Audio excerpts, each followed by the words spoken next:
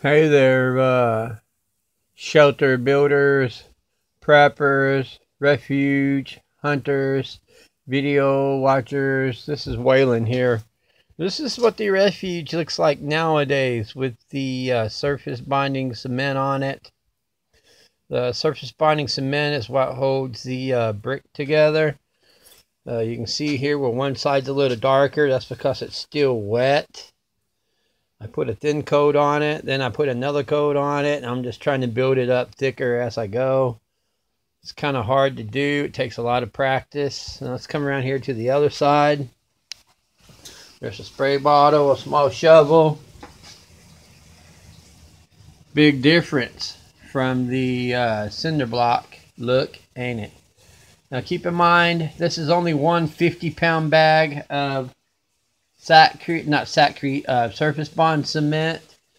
So there's about 25 pounds of cement on the outside of that wall and about 25 pounds of cement on the other wall when it's dry. So that's one bag right there. And you're looking at least another bag to do the inside of those two walls. So you're looking, we need two more bags. It's $20 a sack for a 50-pound sack of what we used to call sackcrete. But this is a little different. This doesn't have the gravel in it. This is nothing but porcelain cement and fiberglass strands. So here, let me give you a look at the package. All right, so here's the bag. It's called Quick Wall. It's made by the makers of Quikrete. Comes in different colors. I chose white because to reflect light and to better show where it's adhering to the brick at. It says it's fiberglass reinforced Portland cement.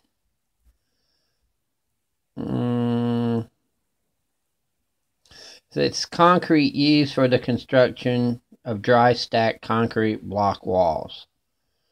It's waterproof. It strengthens your masonry walls.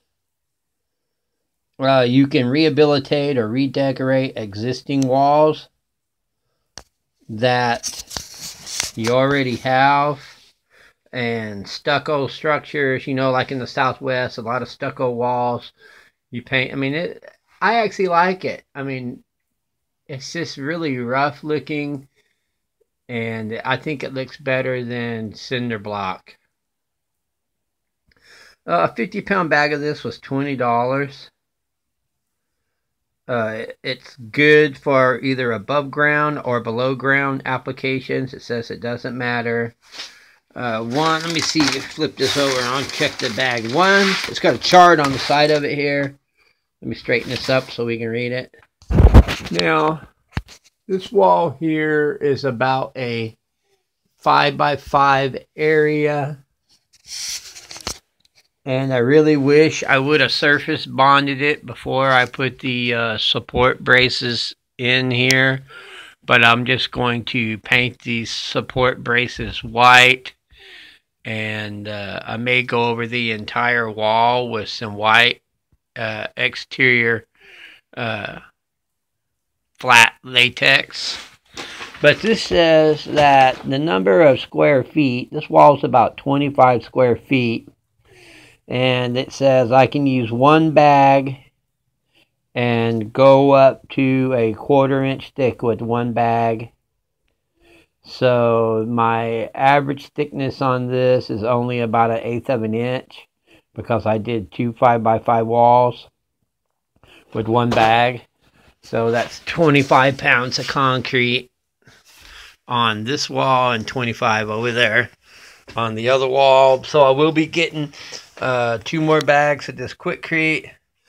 And when I get it, I will simply touch up, finish filling in the edges of this 2x4 over here, and fill in all this roughness around where the 2x4 lays on. It doesn't really stick to wood that good, but I'm going to go ahead and fill in all these gaps, trowel in as much as I can right back in here, and probably put another coat on this half of the wall here. And then I'll come around and do the other side. See if we can get over here. I'll start filling these in and get this all locked down. That'll probably be one bag. And then I will see what I can do about getting this shelf out of here and surface bonding all this right here and somehow getting that all sealed in. If I can't get it surface bonded, I will take a putty knife and some expanding foam or some kind of caulking or latex and go down this strip right here and then surface bond all this together. Put the 2x2 framing up in the doorway, attach the metal door. Right now is just sitting in here. So that metal door will be going crazy. So we're going to do 2 more bags of Sakrete coming up here soon. Not Sakrete, excuse me. 2 more bags of surface bond cement. And I'm just going to put it on really thick. Try to get everything covered up real good with another 100 pounds of concrete or surface bond cement. But I'm thinking that instead of paying 20 bucks for this, I'm going to do some research on the internet. I should be able to take Portland cement and mix it with this quick wall and probably do all right. So I could just get a $20 bag of this and a $10 bag of Portland cement. Mix it, dry mix it all together, and then mix it into my my plaster box.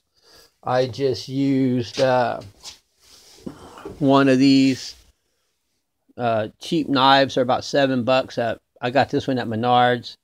It's a Master Force, made in USA, fiberglass or plastic handle. I got one of these. You just scoop it up and come up the wall. Then I went to my local pawn shop and I got this drywall trowel for $1. And I caught this on sale at my local Lowe's. It's a 12-inch by 5-inch green foam float for $2. Put that in hot water and let that soak out of there. And this little mortar mix box is $5.88 about anywhere. So you want to get a nice little brush for cleaning your brick. So you can see, I mean, it doesn't take a whole bunch of tools, but you got to have a little bit of stuff. So you put that in there, let that soak. I'm going to let all these tools soak in this bucket. Oh, need some 5-gallon buckets. By the way, they're handy for everything. So that's how you surface bond. Don't worry about it looking pretty. Just try not to make a mess on your floor. You just take a brush when that dries and it scrubs right up and sweep it up. But just do the best you can. Keep in mind that you're not a carpenter and neither am I. But if you like it, subscribe, click, thumbs up, comment, whatever. I'm just showing you that I am still working on the refuge. I had to make another house payment, that's $620 this week. I made one last week, and now I have the last one that will be due on the 1st. So we'll be all caught up on the house. Bank can't take it away from us. So we are still trying to sell this house, you know, and if you're interested in moving to Missouri, where the average pay is $10 an hour, but you can get a nice place like this with a fallout shelter. These walls are solid 8-inch cinder block, which in the future I may do the same thing depending on how this refuge turns out. I may surface bond all these on the outside. I may just touch it back up with some more liquid nails like I did on all the seams right here. But I think I like the surface bond cement. What do you think? Gives it a rustic Southwest look.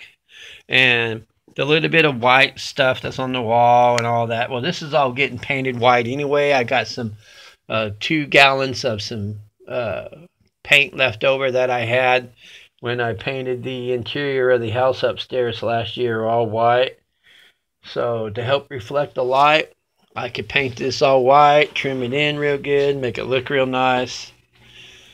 And paint these boards white for you, get that all matched in. But if you're thinking about building a refuge, man, I say just get on board the survival train and do it. You don't have to post videos like me on YouTube.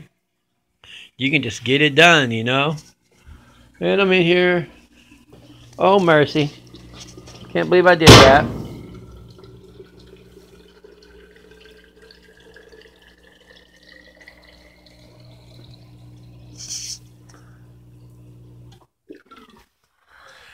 Goodness gracious, I started a load of laundry and forgot to close the lid.